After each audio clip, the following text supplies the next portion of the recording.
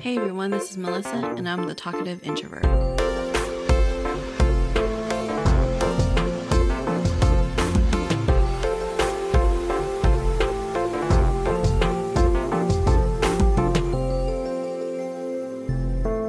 So for today's episode, I am joined by Ash Pariseau.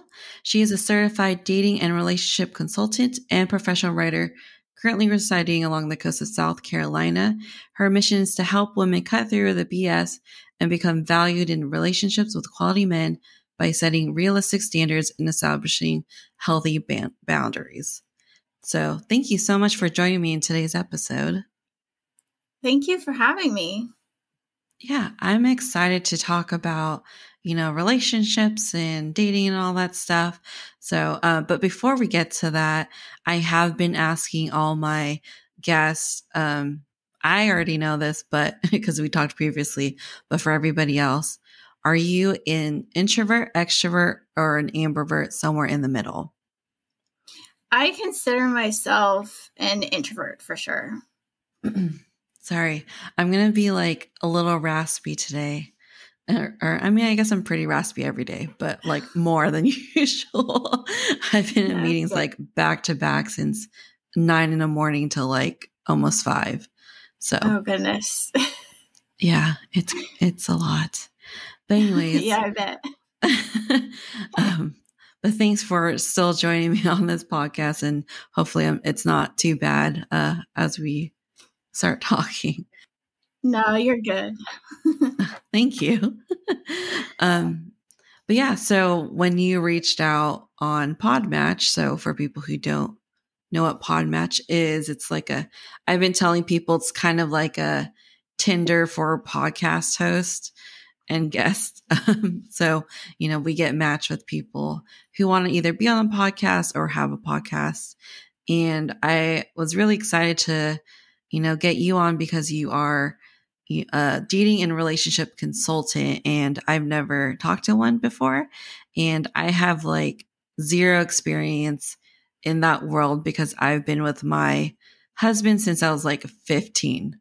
So I've never done any like adult dating or been in like, any like serious relationships other than this one. So I'm pretty excited to talk to you about that. Yeah, definitely. I saw you on Podmatch and I was looking at your profile on there, and it just kind of jumped out to me that you were, that the title was the talkative introvert. And I was just like, oh, that's kind of, what I identify with. And then I saw that you're an INTJ, which I am as well. So we're a rare breed as, the dark unicorns of the Myers-Briggs personalities. So I thought that was really exciting. Oh, yeah. Yeah, that's what excited me too. Like when you said that you're an INTJ, because the only other person I know is my sister-in-law, and I haven't met any other like female INTJs, at least not ones that are, have taken the test. So maybe I have, but I don't know if they are. Yeah, we're definitely the dark unicorns. Yeah. It's pretty awesome. Yeah, I think so. It was pretty cool to learn how rare they are, but also it's like, I can see it because I don't really know a lot of people who think like I do. Yeah. So, yeah. So it definitely is rare. But as far as like the relationship and dating consultant, so why did you decide to go that route?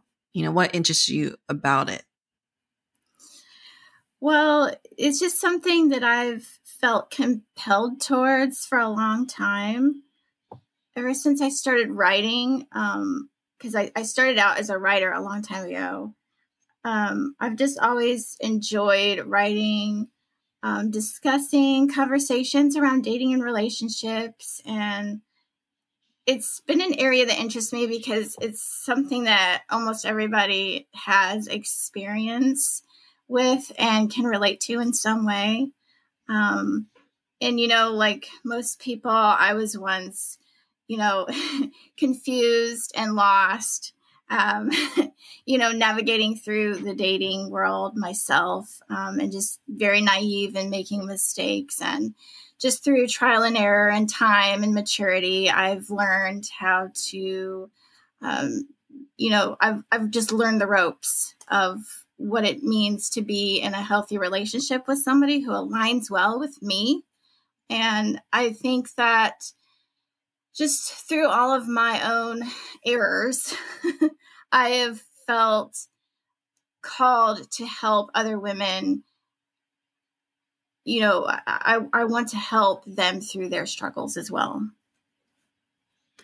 That's awesome. I think a lot of people would appreciate that, especially now. I mean, I don't know how difficult it is now versus back then, but from my friend's experience, since I can't really talk about my own, it's pretty tough. It's hard. It's hard doing the whole dating app stuff, and hard to find, I guess, the one or the right person or someone that you want to spend, have a serious relationship with.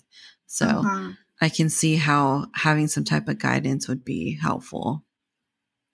Yes. I believe it is, according to a lot of the people that have stories, the stories I read, the stories that come to me in my inbox. It's an area that has definitely a lot of room for improvement.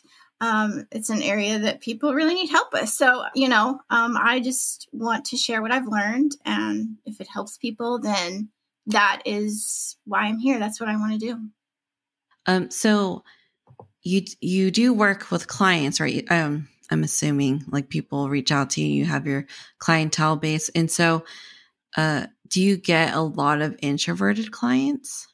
Yeah, there's more than I thought that there would be.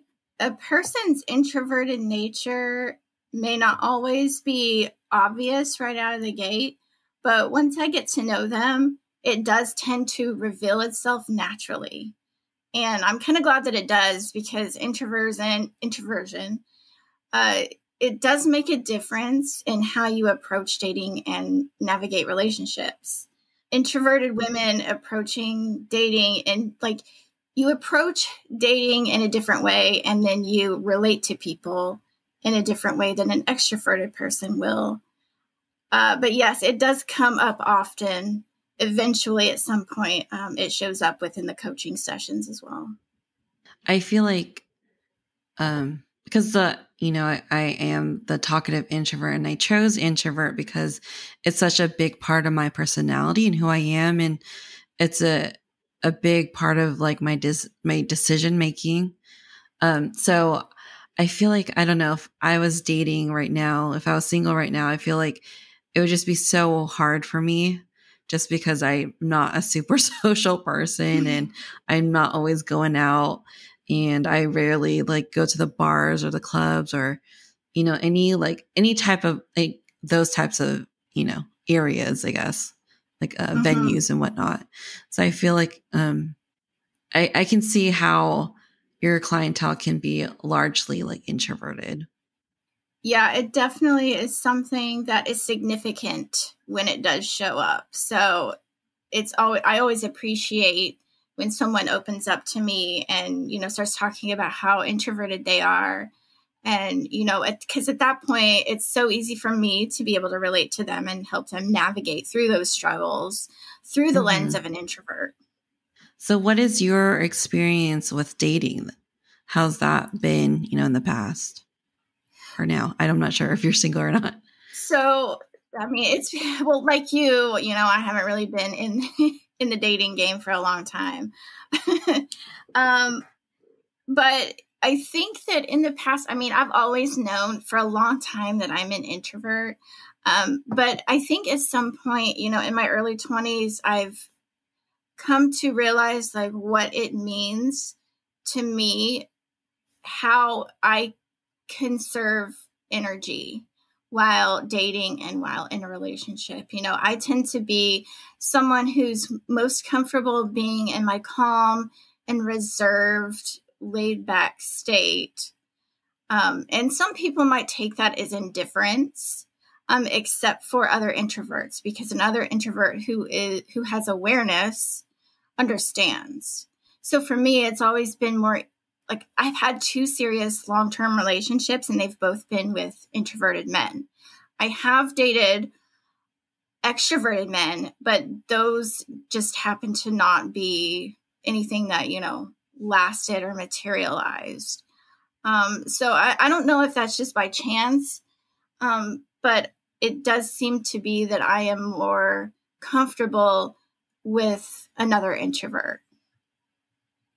Yeah, I feel like I'm not saying that, introverts and extroverts can't date because, everyone's on a spectrum. Not everyone's like 100% one or the other. But for me personally, like I'm extremely introverted. I love being home. I spend most of my weekends home and most of my, free time home. And I feel like an introvert would just understand that. Whereas Yes. someone who's very extroverted, they may not be happy in that kind of relationship and they may want to like go out. And because even like going out to eat, like sometimes my husband and I are like, we should go out to eat. We haven't left the house in a while. But when we do, we're just like, I just wish we just took, had takeout and just brought it home and watched TV or something. Yeah, I definitely feel it. I mean, so how about you? Because I know that for me, like during the pandemic, like, everybody was ordered to stay home. For me, that was not a problem at all. I very much enjoyed being home. And as weird as it sounds, I enjoyed the idea of other people staying home because sometimes I feel like people are just, out and about and they're like, they just get so restless and they have to do something. I'm like, everybody just chill, just, calm down, stay at home, like enjoy your family, enjoy your partners. And like, that's something that, that me and mine did. We just enjoyed each other's company, together. And it was awesome. Under this circumstance, I'm not saying the pandemic was awesome. No, I get it. But you know what I mean? Just having the opportunity to just be at home with him and just enjoy his company. And, I really felt that, a lot of, that time period was really testing for a lot of relationships, which I find very interesting. Yeah, I thought it was kind of I was pretty shocked seeing those articles come out where like people are literally getting divorces. Some people like led to domestic violence. And I'm just like, do you guys not spend time together? Like, do these people not like hang out with each other? Like, if you can't hang out with each other, can't spend time with each other, why are you together in the first place? Like, I think that's so weird that happened. And it took the pandemic and forcing them to stay in one house together to realize that. And I don't know, it kind of just goes to show that you still kind of need to date your spouse or your long-term partner because it's like you still need to hang out with them, like legit hang out with them and spend time with them to see if you guys should even be together still. And I guess the pandemic is good and bad. I guess when it comes to relationships, I would, because then people are finally realizing whether they were meant to be in that relationship or not. So I don't know. Yeah, there's it's like a cartoon meme that I've seen, and it's like this drawing of a couple, and it says, "I love being alone together," and it just has them like together reading. They're both reading a different book. Yeah. And so I know that an introvert will understand that. Yeah, definitely. Like I like being in the same space as my husband, but we don't have to do the same things. Like we don't have to interact or talk. I just like his presence, Yeah. That's you enough. don't have to be up each other's ass all the time. Yeah. But, it's just nice to just be in the same space and just, be. Yeah, exactly. What was I going to say? Sorry, I just had like a brain fart. This happens a lot when I do interviews after work. Fortunately, it is late. It is. Well, you're ahead of me because I'm in California. It's after 10 for me, but it's after all right. 10. Oh, okay. I didn't realize it was that late. Well, No, thanks it's for cool. staying up. No, it's cool.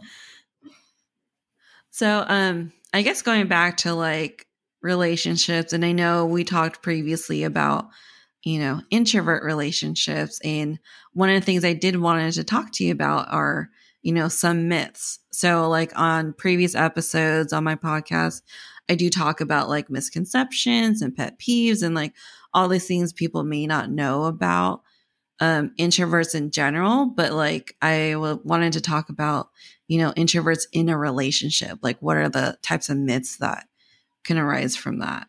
I would say that, some of the myths that I've heard that some people assume that introverts are going to be more submissive. And while some probably are, I'm sure, but I think that has to do with, how introverts tend to be laid back and easygoing.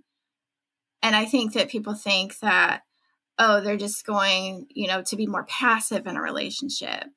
And that could be true, but I think it's important for people to remember that, regardless of whether or not you're an introvert or an extrovert, if an introvert is being pushed around, they will, start to develop boundaries and, a line to be crossed,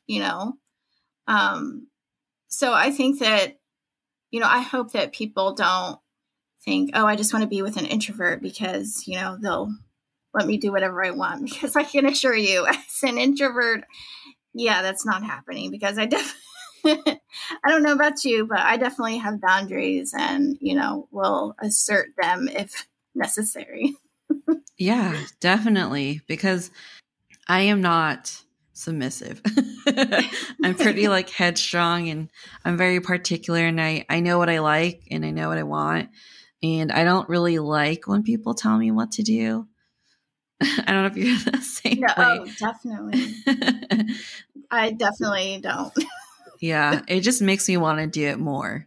Even if I don't want to do it anymore, it just makes me want to do it because they told me I don't want to or that Right. I shouldn't. So we introverts can have a rebellious streak as well. Yeah. I think that goes to like the misconceptions that, introverts are just these like quiet, reserved, like, shy people who stay in the corner. But really, we can have big personalities and we can have very like headstrong ideals and things that we, want and all that. So Yeah, I think many people think that introversion means being shy, but I think more than that, it means how, it's how your energy is gained and how you prefer to use your energy. And introverts tend to focus on inner thoughts and feelings rather than what's happening externally. Mm-hmm. So it's not necessarily about being shy. It's more about how you conserve and gain energy. Yeah, exactly. And like I mentioned this earlier, everyone is on a spectrum, someone could be so when I took the MBTI quiz, the free one, I didn't do like the official like $50 one, but I think the free one's probably just as good. I got like extremely introverted, like 93% or something crazy like that. Oh, wow. Yeah. Yeah. I believe it. But one of my friends, I think she got like 73% or something like that. And I was like, yeah, I believe it because she's pretty introverted, but she's the only one in our group that always asks if we want to like go out, like go downtown or go like bar hopping or something. And so I think that's another misconception too. Like maybe extroverts don't want to date introverts because they'll never like want to go out or do something fun. But, we are in a spectrum and, my friend's like a good example of someone who will go out occasionally, not every weekend, but, she likes to still go out. Yeah, that's kind of like me too. I like to go out occasionally. I would say it's like an 80-20. Yeah. Yeah. 80% I like to stay home, 20% I like to, and when I do go out, I don't mind going out to eat. I would say that that's probably one of my favorite go out things to do, because I just like the environment of a restaurant, and things like shopping and going to a movie.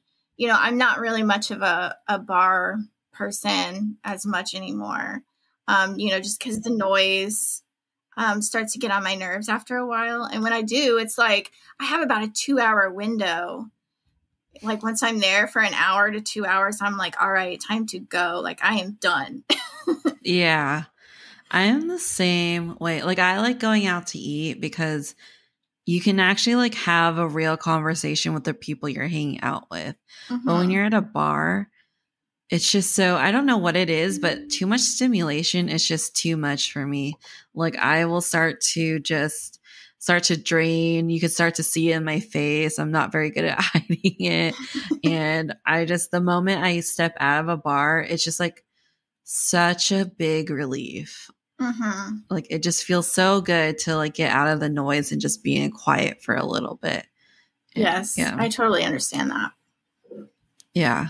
Like during the pandemic, we, were quarantined for quite a long time. I don't know how it was in your state, but California didn't really open up for a long time. I think we were, compared to other states, we stayed in quarantine a lot longer. But once we opened up again, we were like, yeah, I want to go out. And we went out, I think like one time, and that was kind of that we were good for a while.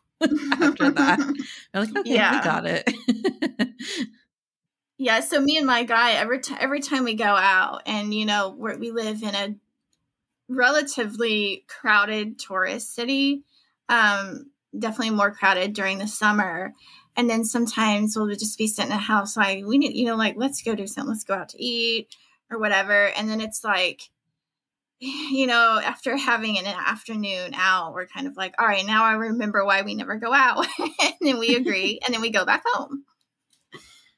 Yeah, exactly. It's just like a good reminder, like we got to go out every once in a while just to remind us why we don't go out. Yes. Yes, I get it. Yeah.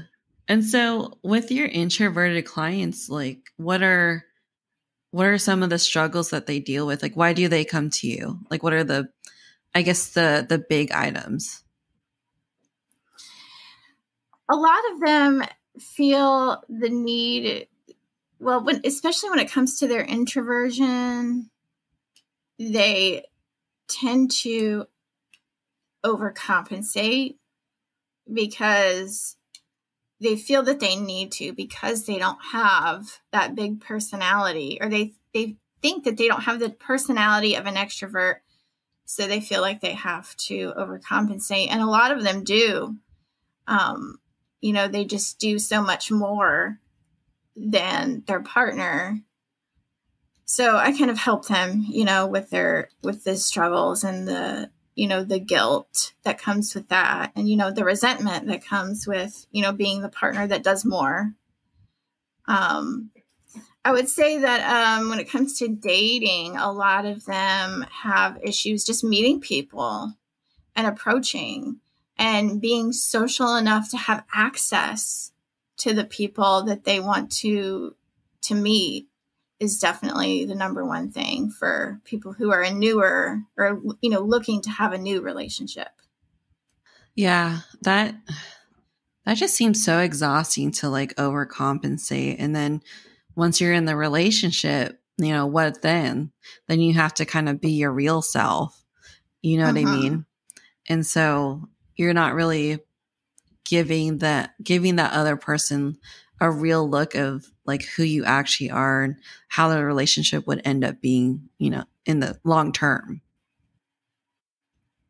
Yeah, definitely. So for dating, I know a lot of people use dating apps. I don't know if people still meet each other because a lot of people I know, they have met each other through an app of some sort. And so like, what are your thoughts on dating apps? Oh my goodness. Man, I feel for people using dating apps hard. Yeah. I do. I feel for you all hard. There are so many out there, and I'll say this, like, when it comes to like certain apps, like I think that there might be some that are more introvert friendly. Like I've heard people say nice things about meeting people on the site Meetup. Oh, okay. Which really isn't a dating site, but it's like a group's meetup site. And there are actually, I know that there are groups on Meetup that are personality based. So if you go on there and search like introvert or your Myers-Briggs type, I'm sure that there's a group there for that, and you could actually just start socializing and talking to people with your same personality type. And I think that that's kind of a more laid back way of approaching meeting somebody rather than something that is so aggressive like Tinder, for example. Yeah, I think dating apps can be a little hard, or very hard, especially for introverts, just because like it's picture first, and Mm-hmm. introverts tend to value like quality over quantity kind of situation. Like they need to get to know you, like Yes. they need to have like that deep talk with the person and really get to know that person before like really doing anything. And so when you're just basing it off of profile that is have like limited characters in just somebody's face, like how do you even know if it's worth swiping on them, Yes. Because introverts definitely are more inward reflective. So it is hard to get through, to get past, the outward appearance. And it seems like so many people are so focused on, the surface level stuff, what you can see right out of the gate. And introverts know that there's so much more beneath that. And it's really, I understand it's hard to get to know somebody, but I would encourage introverts to just try different apps. And, not all of them are going to be for you. But definitely, if I had any recommendations, I would suggest trying something like Meetup for sure. Okay, that's good to know. Yeah. I'm sure there's like so many different apps out there, and yeah, just trying to find the right one. So do you mind me asking how you met your partner, your guy? Yeah, so I met him actually through my younger sister. He was a friend of her friend, and he saw me one day. I don't remember where he said he first saw me. I think he said he saw me walking to work. And he just came up and talked to me. I was working at a pizza place in a town called Albany, Indiana. And he just started talking to me and, added me on, get this, MySpace. So this dates things a little bit here. He added me on MySpace and, we just started talking. We were friends for a little while, and then things progressed after, a few months.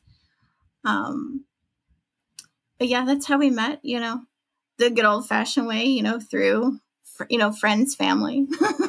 Yeah. No, I honestly prefer that. If I was ever single again, I don't think I would want to do the apps. It just seems too exhausting, and there's just something about just having a conversation with a stranger, I guess. I don't know. And just like a meeting that way. Cause also like one of the things I know my friends talk about, is how what's the right word? I don't want to say ballsy, but like, I guess how ballsy people can be via text, you know? Because there's such Oh, a I difference with know. like talking to someone in person and someone texting you. Yeah. It's so true. Like, I don't know. I mean, I've sat in on some of those first initial conversations with a friend of mine. And she's like, well, I just met this guy on, this site, and then we're texting. And then, she lets me read some of the text and whatnot. And for me, I don't know, maybe it's just because I'm not in that situation, but I'm like, how do you feel the connection? Like, to me, I don't know. It's maybe it's just something I've never experienced because I've been out of the game for so long. But I don't know. I can't imagine just, talking so intimately with somebody I've never met or don't know very well in person. Yeah, because one of the things too is that I learned is when you're talking to someone, like that's why I kind of like doing these podcasts, even though I don't record video. I like seeing the person because a lot of your language and how you talk is also your body language, like reading the person's facial expressions and how they, present themselves and all that. And so all of that stuff factors into language and understanding a person. And it's hard to connect with someone because, sometimes when you get a text, you don't know if they're being sarcastic or if it's a joke or they're being serious. And then it's just kind of awkward if interpreted it wrong. And so it's just like a little awkward after that, But if you were there in person, then you could be like, oh, okay, you can tell from like their tone of voice or how, if they smiled or laughed or, if they're being like dead serious, whether to like laugh or not. So yeah, even I've had interviews, like job interviews, like that are via Zoom, and I've had my camera on, but the other person didn't, and I noticed what a difference that is. Like me feeling like, I'm, there on camera, but the other person isn't. So I almost feel like there's that lack of connection there. yeah. So it definitely does make a difference because it feels so much better, like having your face right there. Yeah, even just like so our director asked everyone to, if they're not going to be on video, to at least put their profile picture. And even that, like looking at someone's profile picture versus like just their initials, it kind of is a big difference because then you're looking at a person even though they're just sitting still. It's still like looking into the eyes of somebody and not just, their initials. Yes. Definitely. Yeah. So I don't know how people create connections. And, my friends have like really bad experiences too, where some people just get really hurt or like they get their ego hurt and they can say some really mean things if you reject them. Like if you decide like, yeah, I'm not feeling it, or like, I don't want to go on the date, or, just not even say anything really mean, but just being honest. Like, I don't think like I want to pursue this. Some people have said like really awful, mean things to my friends. And I feel like the only reason they're able to do that is because they're hiding behind their phone. Yes. Oh yeah, definitely. Yeah. Because how many people would say those things to someone's face? Yeah, exactly. Especially if you're like in public too. So for your clients, like do they talk about how they're able to connect with people through apps, or like is that something that they struggle with? Yeah, I would say that a lot of the women that I talk to have issues with mostly determining, the the good guys from the riffraff. Yeah. um the guys who just want to hook up, and the guys who might be interested in an actual relationship. That seems to be the biggest struggle when it comes to the dating apps for women. Yeah, I'm sure it's definitely not easy. But I'm sure it's not easy in general, even without the apps, just finding somebody. Yeah, definitely. But, when it comes to, determining, and filtering through those, I have, noticed certain patterns, and, there are red flags that I hope women look out for, For example, if a guy's, if he, automatically just starts in with the sexual innuendo and wanting to trade dirty pics and things like that, like that's a pretty dead giveaway that he's just interested in that. So, I help women kind of, navigate through that and help them figure out if that's what they really want, or if they want something more serious, something that's going to last, then, I'm like, I kind of advise them to, look for somebody else. Yeah. Do you have like a top 3 or top 5 red flags you always share with women? There are so many. Do you have like a favorite? Or I don't know if it's a favorite, but like the ones that are like automatic, you should probably look for someone else. Oh,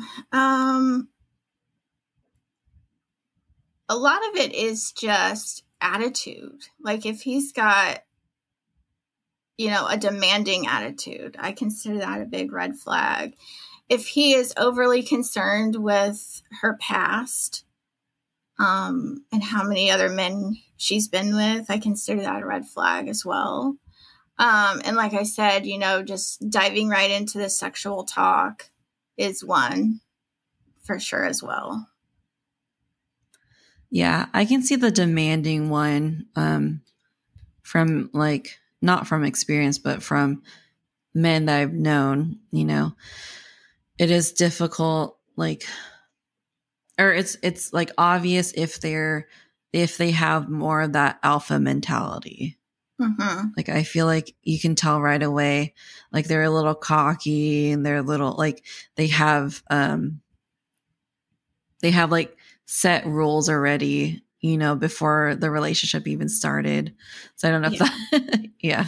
Yeah. And I have found that it seems to be common for men like that to pursue introverted women like us because they think that they're going to get their way.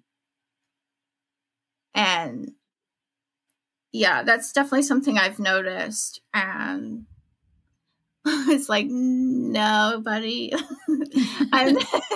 that's not how things are happening with me. That's just not. Yeah, exactly. I think people don't realize is just because someone's like quiet doesn't mean they don't have a more assertive personality, Yeah, definitely. Okay. Your second, what was the second red flag? Oh, if they're overly, I forgot already. Oh, concerned with their past, right? Oh, yeah. Yeah. So, if they're constantly asking, or if they ask, how many men have you been with? That to me is a red flag. Now, I understand if a man is concerned about his health. Like if he's trying to look out for, STDs and stuff like that. That's a concern, that's a legitimate concern. In that case, you can ask specifically about, their health history. But if you frame it like, oh, well, how many men have you slept with? Like, that's a different conversation, because at that point, I don't know, I'll say this. It doesn't matter what answer you give to that question. no man is going to like the answer. I don't care if you tell him one person or 100. Number one, he's not going to believe you. And number two, he ain't going to be able to handle the answer. That's just my thought on that. Yeah, because I'm trying to think of, because I know there's like some women who are very like overly concerned about somebody's past. And so, you know, someone listening might be like, well, I ask all this questions. So like, I just kind of wanted to dig deeper. Like, why is that a red flag? Well, in some respect, it's completely normal to ask. I mean, you want to ask about their past in a way that is coming from a curious and understanding perspective. Like, we all share certain parts of our past with each other. And I think that that's normal. So don't get me wrong on that. I mean, like, obviously, you want to know about the history of the person that you're with. And that's fine. But I think that when you get so concerned about a particular, just like a particular part of someone's past, you have to understand, like, where is that coming from? Like, are you just curious about where they're coming from? Or is it coming from an insecurity? Like, are you worried about, are they going to get back with their ex? Is that why you're so concerned about their ex, because you're worried that they're going to get together again? So if that's something that is overly concerning you, that might present to be a problem in a relationship, because, at that point, the underlying issue there is trust. You're having trust issues with a detail about their past. Yeah. Okay. That makes a lot more sense. Yeah. Yeah. So it's not just about, asking about someone's past. It's overly concerning yourself with a particular part of someone's past from the perspective of being, untrusting, if that makes sense. No, that makes sense. Like, it could stem from just like some type of insecurity that they have, and that can lead to like problems, down the road. So yeah, that makes sense. I get that. So for your clients though, like, what if that's how their nature? Like, do you ever tell a client, like, maybe you should hold off in dating and focus on yourself? Like, has that ever been in a discussion? If I have permission to give them that type of guidance from them, then I might say something like that. But typically I try to help them uncover these things themselves. I'll ask them questions that will encourage them to think for themselves about where it is they're coming from, and help them realize their own insecurities, and just try to encourage them to hold themselves accountable for their own part in a relationship. And what areas can they improve on? What areas are they struggling with that they might not have even realized? Yeah. Because sometimes I know people who have like an issue with dating, or like, their relationships never last, or they're constantly, breaking up with people. And so at some point, sometimes you have to think, is it them or is it me? Yes, exactly. And it's one thing to tell somebody, I can sit there as a coach and be like, you need to fix X, Y, and Z, but it's so much more powerful to collaborate with them in such a way that they start to discover that themselves. Yeah, I think that's a much better approach, because, it kind of goes back to, like, for me, for example, like, I don't like when people tell me what to do. it kind of is like the same thing. Like, I don't like when people tell me, like, who I am.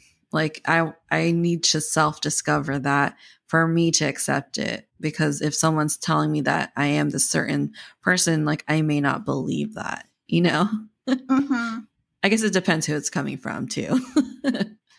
Yeah. And when the realization comes from within, it's so much more impactful. And, when someone is starting to come up with their own ideas and their own action plans for solving their problems, they're going to be much more committed to following through with the steps that it takes to improve and, change their outcomes, which is ultimately what I do most of the time as a coach and consultant, is sort of help, facilitate that positive change and, like the creating a goal and taking action and following through and, helping them realize things that they can do to, work through their struggles, and realizing their part as well. Yeah. And I think just taking care of that and taking care of who, like, the struggles that they're dealing with and their insecurities, that can really shine through. Like, I was telling my friend, that I can tell when she is not feeling herself. Like, I can tell when she's at a low and when she's at a high. Like, when you're able to, like, take care of yourself and you're able to, like, figure things out and figure out your struggles and how to cope and all that stuff, it really does shine through you physically too. You can see when someone's confident or when they're happy. And I feel like, being able to do that probably will help you in the long run for, finding someone and dating people. Oh, yeah. Because people are attracted to happy, healthy people. And when you're happy and healthy and confident and feeling good about yourself, that will reflect in your everyday actions, and how you present yourself. And it's, ultimately just going to help it's going to just help your outcomes and expand on your choices.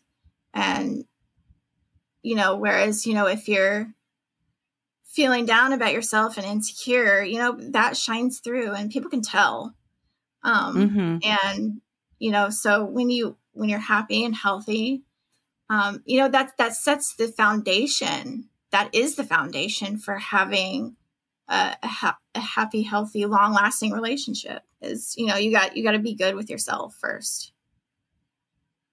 So I know there's like this saying, but people love to use, like, you need to love yourself before you love others. And so do you agree with that statement? Like, do you like that statement? I think, in short, yes. I think that, there is some nuance to that though, too, because, it's, we're all imperfect human beings. And there are moments where, let's just be honest, we don't love ourselves 100% of the time. And, but we have friends, we have family, we have partners who still love us no matter what. Yeah. So in that respect, I don't necessarily agree with that, but I understand why it sounds good. Yeah. And I understand why it's a fundamental, mental practice though. What do you think? I'm glad you asked. No, I'm kind of in the same boat as you are, because this is just from like my experience. But, like I mentioned, I was with my husband since I was 15. And obviously I am not the same person I was 15, and I had to learn to grow and learn to figure out who I am and, like, self-discovery and understand like who's like, what's the adult I'm going to become. And so during that time, there wasn't a whole lot of self-love. I doubted myself a lot. And it does, like, of course, impact our relationship, but in a way, it like made our relationship stronger that we got to grow together. And even though we were both like kind of separately trying to figure out who we are as adults, we were still able to like maintain our relationship.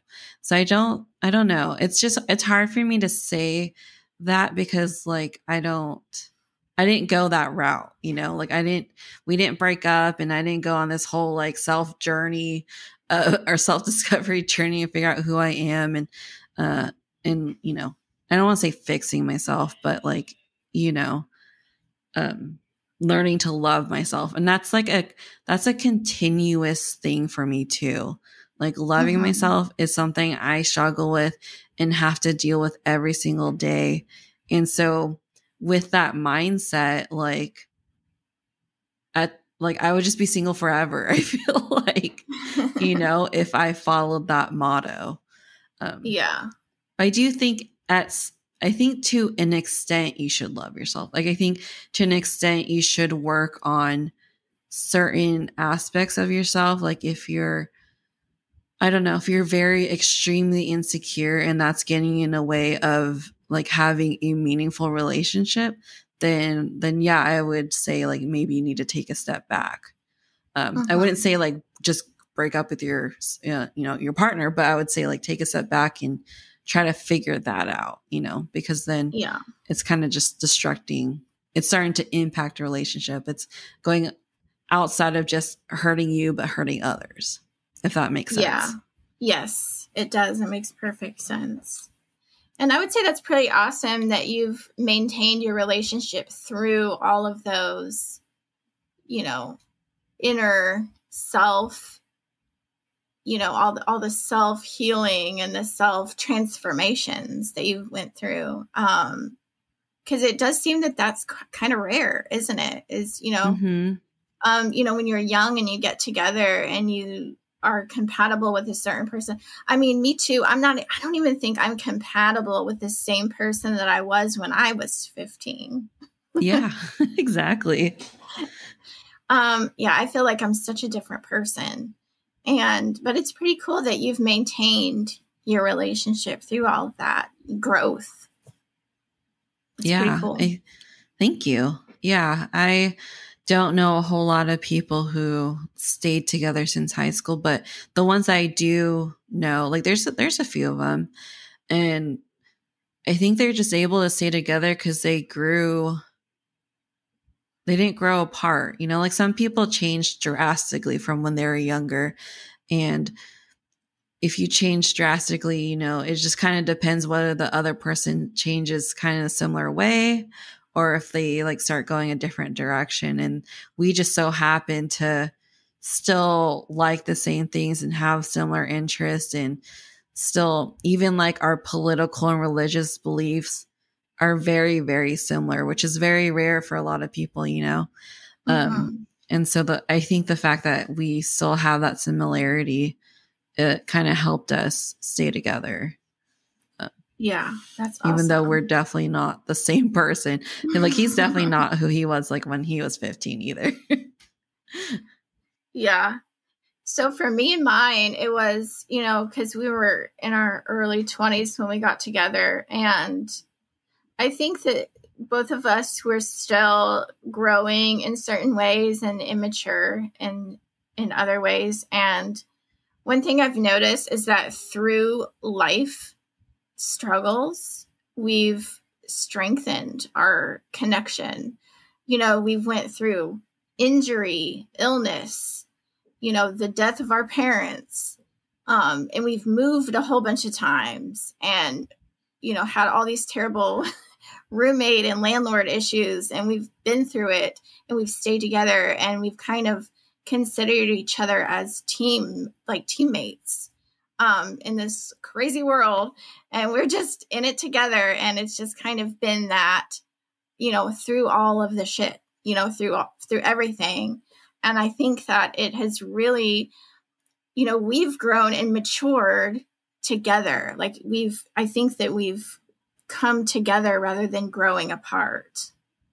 Yeah. So I feel like kind of, you know, it's kind of similar to your situation too. Like through life, we've, learned to come closer together rather than, falling apart. Yeah. And that's amazing. And I think that's what makes a great formula for a good relationship. And I think relationships need to go through a struggle. It can't be happy all the time, can't be like the honeymoon stage forever. And I think those hardships that you guys went through was necessary to see if you're meant to be together. Mm-hmm. And I think that's why the pandemic was so eye-opening for so many people, because it's a really big struggle that everyone had to go through, and they had to do it with whoever, they were living with, or whoever like is the closest with them. I guess proximity also, emotionally and proximity. So it was a good testament to determining, their relationship. Yeah. And I think that that's part of why introverts have, in general, haven't had much of an issue there, because, that's kind of, these practices of learning, of understanding how to just be together with each other, is something that we just do by nature. Yeah, I agree. I think that's what, like my husband's an introvert too. I think he's probably a little more extroverted than I am though. But it works out because we do like spending time alone, we like spending time together, but we don't mind spending time alone together. And yeah. So pandemic did not hurt our relationship in any way. We just got to hang out more. Right. Yeah. So like, I know we talk about introverts dating a lot, but do you think an extrovert and an introvert could make a good couple? I think that they can. I think that there, could be some, advantages and disadvantages. I would say that an extrovert might be able to help an introvert, come out of their shell every once in a while and have some fun from time to time. But I, obviously I don't think that would be the case all the time. Just every once in a while. And I think a lot of introverts, as we've discussed, wouldn't mind going out, and, getting out of their comfort zone every once in a while. And I think that an introvert might be able to help the extrovert understand themselves inwardly and their inner world and what's going on that can't immediately be observable externally. And I think an introvert could help them get in touch with that part of themselves. Yeah. Yeah. So it's a good, like, they can balance each other out. Mm-hmm. And I would say if there are any obstacles that an introvert-extrovert relationship might entail, could be, I would say compromising on social engagements would be one. I can imagine that an introvert might occasionally feel overwhelmed by the extrovert's interactions with people. Like, say, for example, if they're constantly going to the bar, an introvert might not be comfortable with their partner constantly being at the bar every other night. So that might be an obstacle. And I would say that an introvert and extrovert are going to probably approach disagreements in a different way. An extrovert might feel more comfortable speaking more freely when it comes to what's on their mind, whereas an introvert is going to be a little bit more strategic with how they communicate and maybe wait until they feel confident in what they're going to say.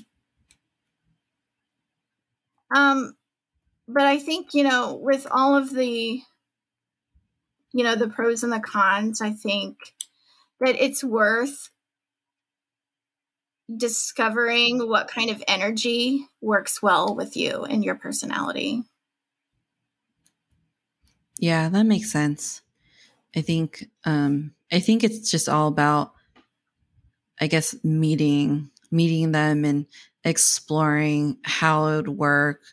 And I think during like the dating phase, I think that's when you get to like kind of discover whether it works or not, right? Because then either person can choose the date, like how the date is going to go, like whether it's going to be like movie and a dinner, or if it's going to be like something crazy like a scavenger hunt, you know? Yeah. And Yeah. like from there kind of figure out like, okay, is this the type of stuff like I would want to do for the rest of my life, or, you know? Yeah. So we are at the hour mark. So I want to make sure that I give you enough time to talk about like any last minute things, or if you want to like share any like big advice for our audience. I know a lot of my audience are introverted women. I mean, there are some men there too that may appreciate the advice too, but anything like that you want to talk about before we end the show, and also like where can people find you? Okay. Well, you can find me at my website. My blog website is damesthatknow.com. And if you are somebody who's an introvert and you are having issues with your dating and relation, or like your love life in general, that's something that I can help people with. I definitely understand a lot of introvert struggles because I am one myself. So if you would like private, one-on-one consulting with me, either around being introverted or any other dating or relationship issue, you can go to damesthatknow.com/consulting. And then there you can find some information about my consulting packages. If you just want to do like a one-off or 1 or 2 sessions, or if you want to do like a 3-month package, we can all work that out. But just to let everybody know that I am available for that, for those who need additional private help with their issues. Awesome. Well, thank you. I will also add your website to the description so people can check that out in the show notes. And I will tag you in on Instagram, like social media, so people can check out your profile there as well. Thank you so much. Thanks for making it to the end. If you enjoy what you hear and want to stay up to date on the show, please follow me on Facebook and or on Instagram. You can also check out my website at thetalkativeintrovertpodcast.com. All the information will be on there as well as in the show notes. If you want to help support the show, please review and rate the podcast and share it with your friends and family. Thanks so much, and I'll talk to you guys in the next episode.